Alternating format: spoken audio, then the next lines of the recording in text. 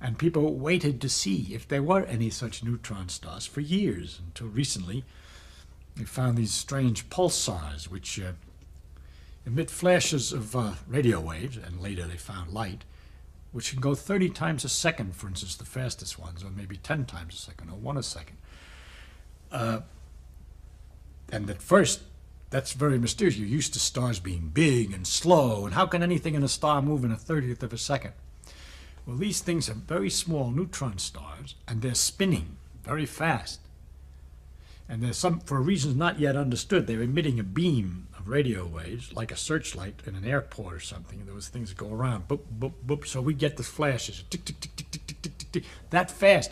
To imagine a star the mass of the sun doing something, turning so fast as 30 times a second, is another one of these big number, hard to conceive imaginary things, okay? And